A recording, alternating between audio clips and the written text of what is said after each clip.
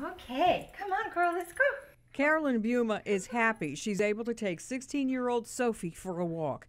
She'd been losing mobility to systemic sclerosis. Every morning you wake up seeing what things you could do, what things you couldn't do, how far your hands were turning inward.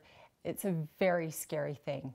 Systemic sclerosis is when the body overproduces collagen, causing scar tissue to form in the skin, muscles, joints, and internal organs. It also constricts blood flow, causing Raynaud syndrome in most patients. University of Utah rheumatologist Dr. Tracy Freck recently finished a phase 2 trial of a drug called anabasum.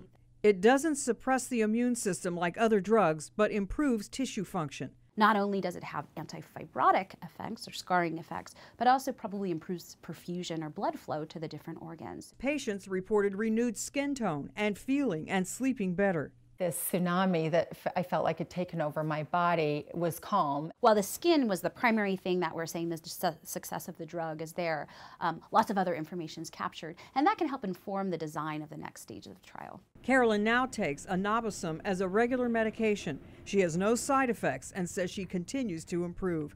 I'm Marty Salt reporting.